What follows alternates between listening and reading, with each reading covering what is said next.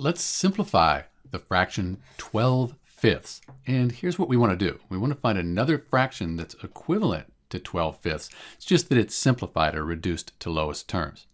For this fraction here, we see that it's an improper fraction. The numerator is larger than the denominator.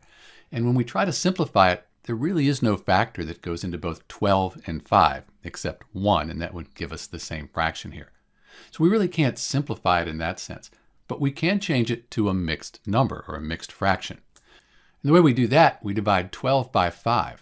So 5 goes into 12 2 times. 2 times 5 is 10, and that would give us 2 left over. So we can call 12 over 5 the same as 2 and 2/5.